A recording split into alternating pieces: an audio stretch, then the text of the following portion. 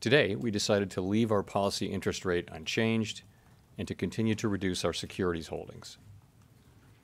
Given how far we have come, along with the uncertainties and risks we face, the committee is proceeding carefully.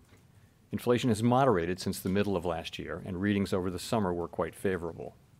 But a few months of good data are only the beginning of what it will take to build confidence that inflation is moving down sustainably toward our goal. The process of getting inflation sustainably down to 2% has a long way to go. Inflation has been coming down, but it's still running well above our 2% target. The labor market has been rebalancing, but it's still very tight by many measures. GDP growth has been strong, although many forecasters are forecasting, and they have been forecasting, that it will slow. As for the committee, we are committed to achieving a stance of monetary policy that is sufficiently restrictive to bring inflation down to 2% over time. And we're not confident yet that we have achieved such a stance. We haven't made any decisions about future meetings.